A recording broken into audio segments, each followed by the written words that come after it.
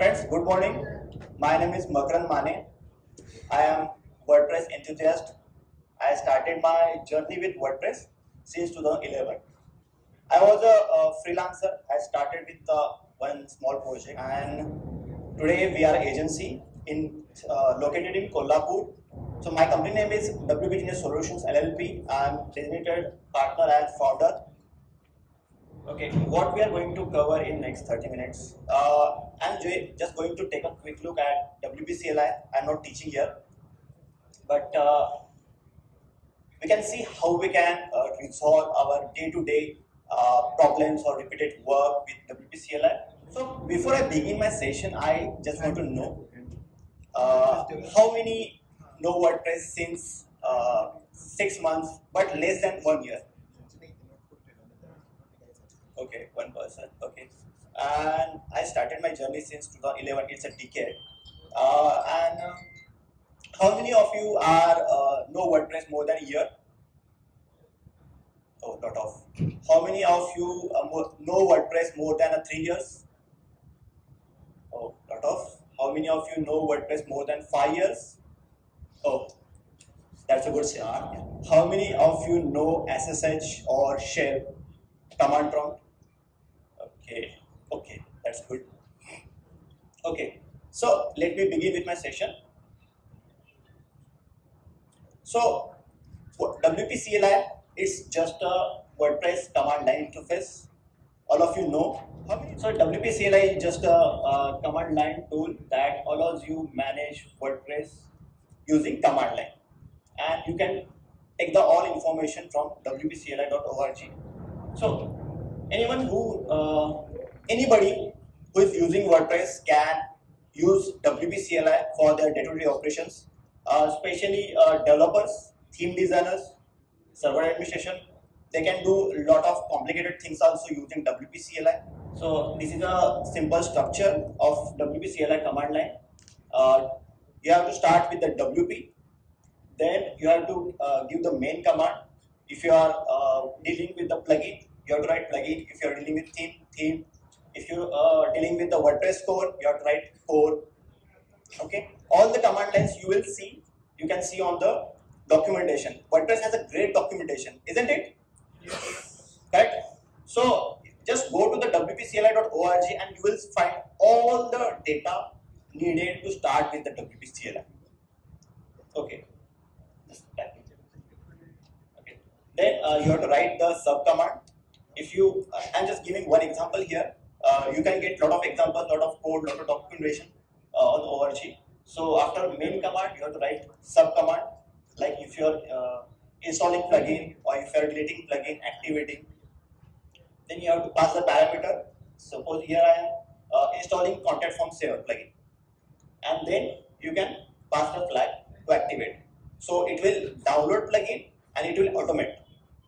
So when you are on the interface, you have to do this in the 2 steps. First, you go to the install plugins, you search, then you first install, and then you click activate. And this can be done in a single command, single sentence. Okay, let's see common use cases of WP-CLI. These are the common use cases anybody can do. You can, just like I shown in example, you can automate plugin and theme installation, their management, their updation. Okay, then database maintenance. You can optimize database, remove revisions, and all the stuff like that you can do. Then user account administration, creating lot of users in a single hand, managing all the users. Content import and export. If you are importing a lot of data, and if you want to export data, if you want to just export your database, you can do. Security and backup operations. Then multi-site management, media file handling, file manipulation, post and page creation, like creating dummy post. If you set up the WordPress and you need 100 of dummy posts for the testing, if you go to the backend, if you click add and type and publish, how much time it will take? How much time? 2 minutes, 3 minutes for creating 100 posts? It will take 2-3 minutes. No, it will take half an hour. No? If you are creating manually, it can be done in a seconds. Then child theme creation. If you are writing a plugin code, you can scaffold the plugin also. Okay, these are the common use cases. Let's move to something advanced. Okay, just one by one. Okay, so this is one issue, getting timeout. How many face this issue? How many of you using shared hosting? And shared hosting पे जब 502 gateway timeout error आता है तो आप लोग क्या करते हैं? होस्टिंग वाले को कॉल करते हैं, करेक्ट? होस्टिंग वाला क्या बोलता है? हम फिक्स करके देंगे बोलता है? नहीं बोलेगा। वो क्या बोलेगा? सर ये शेयर्ड होस्टिंग है, यहाँ पे इतना ही रिसोर्स एलोकेट किया जाता है, अगर आपको इससे ज्यादा परफॉर्मेंस की जरूरत है तो आप हमारा वीपीएस ले सकते हैं, डेडिकेटेड सर्वर ले सकते हैं, करेक्ट? यही होता है, करेक्ट? तो अगर 502 आए तो कॉल करने की जरूरत नहीं है, हमारे पास अभी क्या है? WP-CLI है। तो टाइम आउट कब होता है? 502 टाइम आउट कब होता है? जब PHP का एग्जीक्यूशन टाइम होता है 300 सेकंड्स एंड आपका एग्जीक्यूशन उससे ज्यादा चला जाता है।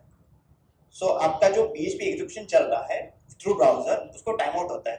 बट जब आप कमांड लाइन यूज कर रहे हैं, दैट कैन बी एक्सटेंडेड। वो आप जब तक खत्म नहीं होता तब तक वो काम करता रहता है और वहां पे आपको टाइम आउट एरर नहीं आता है। Importing lot of data,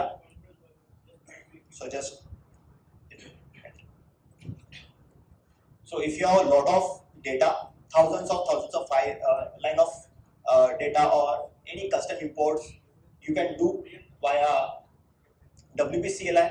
Then if you want to export the data in simple format, it can be done in seconds, or if you have some custom format, you can also do without coding. Next. And then the magical thing, you can write your own WP-CLI command, and it's pretty easy. There is just a one-page documentation. If you read that one page, you can write your own command, and you can write the command the way you want, and many more things that's beyond imagination you can do with the WP-CLI. Let's move ahead. Okay, stop. So the point comes why I'm giving this session. Okay, so I'm using WordPress since 2011, a decade gone. Okay, and how many of you are agencies? Okay, how many of you developers who set up the first project for any project? Okay, and how many of our freelancer designers who set up the WordPress? Okay, how you set up WordPress? You are going to Effortless and set up. How many of you using Effortless? Okay, yeah. So this is first operation we do when we receive the project. I also receive the project. I have a lot of projects to set up each and every month as a project lead and owner of the company. So after installing WordPress, do we use WordPress as it is? No. Every project is a blogging. WordPress is a blogging platform, but we don't use WordPress for blogging. Every project is made to create some agency website or some e-commerce website. You maybe have a portfolio website, correct? So there are different use cases for each client, and that's why we modify the WordPress, or every time we remove some default settings from WordPress, correct? Am I right? Yeah. So these are some default operations we do in my day-to-day life. So like installing WordPress, after installing, how many of you use the default theme 2013, 2023? No one using? everybody removes that default theme and use your favorite theme like Astra or anything. I'm not promoting Astra here. Okay, that's I'm daily using. And then creating child theme. How many of you create child theme? Okay, many who are designers maybe don't use. They are using just page builders, right? And if sometime we need to write some extra CSS or code, we are using child theme. And after creating child theme, we have to collaborate with our team, right? That's why we are using Git repo. So we have to push that child theme to Git repo and share with our team. Next, adding regularly used plugins for contact forms, page builders, SEO. For that stuff, we use a regular set of plugins. For every project, we don't do R&D. That for this project, I will use Elementor. For this, I will use DB Builder, right? So we have our own set every time to use. So configuring, if you are using any paid theme or paid license, you are configuring license, then setting up. You are using your own configuration for WordPress, for plugins, then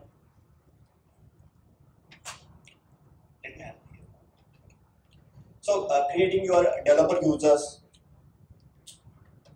removing the default data, and writing like a sample post, sample page, then import own data, file manipulation, a WP hardening. If you are adding some default variables to harden your WP config file, right? These are the day-to-day operations I do in my office. How many of you do similar operations with every project? 50% of this. Okay. So it was a really boring to do repeated operations. It's like this. I have to do every time this. बार बार जिस काम को पड़ता है करना, उसी को आज automate करना. करेक्ट? सो बार बार वही काम क्यों करें? आज एआई का जमाना है. और हम अब हमारा अगर कुछ काम ऑटोमेट कर सकते हैं तो हमें करना चाहिए. एंड इस चीज में हमें हेल्प कौन कर सकता है? WP-CLI. उसके लिए बस थोड़ा ही नॉलेज चाहिए हमें to copy paste the code and थोड़ा सा थिंक करना है कि अभी ये अगर ये ऑपरेशन भी ऑटोमेट करना है तो कौन सा WP-CLI का कमांड मुझे हेल्प कर सकता है. एंड थोड़ा सर्च करेंगे, कमांड मिल जाता है स्टैक ओवरफ्लो पे, बहुत जगह पे है. ठीक है, like automation, no need to spend time in the repeated work. And जो ये डे टू डे लाइफ में हर प्रोजेक्ट के लिए बोल रहा हूँ, इसमें एक अपने 4-5 घंटे तो जाते हैं. अगर चाइल्ड थीम क्रिएट करना है कि रेपो पुश करो, डिफॉल्ट डेटा निकालो, अपना डेटा इंपोर्ट करो, इसमें 4-5 घंटे का टाइम जाएगा हर एक प्रोजेक्ट के लिए. तो अगर ये काम अगर 5 मिनट में हो तो कैसा रहेगा? इज इट गुड और better? Better. Okay, so let's do some automation and magic in 5 minutes. I will show the demo from my own office. मैं मेरे ऑफिस में जैसे सेटअप करता हूँ वही दिखा रहा हूँ यहाँ पे भी. You can use the shell, SSH putty on Windows or terminal on Linux and Mac OS. So I'm using shared hosting here to set up my staging site. And यहाँ पे मैं डायरेक्टली यहाँ पे टर्मिनल मिल ही जाता है तो मैं उसी को यूज कर रहा हूँ, मैं बाहर नहीं जा रहा हूँ. चलो सपोज कि wordcamp.org का वेबसाइट हमें अभी बनाना है, तो wordcamp.org के लिए मैं अभी स्टेजिंग का एक सेटअप बनाता हूँ यहाँ पे. तो मेरा यहाँ पे थोड़ा सा स्ट्रक्चर ऐसे है कि मेरा जो स्टेजिंग डोमेन है / डोमेन नेम, ऐसे मैं सब फोल्डर में स्टेजिंग सेटअप करता हूँ. एंड मेरी खुद की मैंने एक शेल फाइल बना के रखी है, that I will show letter. So I am using bash and WPS. ये मेरी शेल फाइल है. So it is asking for a folder name. I use folder name wordcamp.org. So it is asking for right now child theme name. So I am putting wordcamp. So I will use Astra theme and I will create a child theme name wordcamp here. Then it is asking for site name. Then I will create one database for here.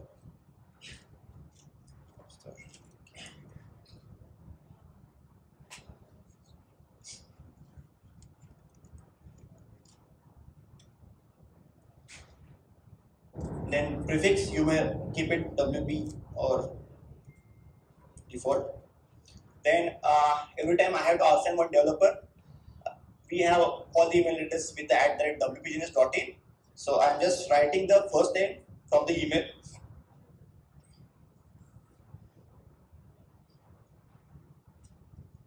Okay.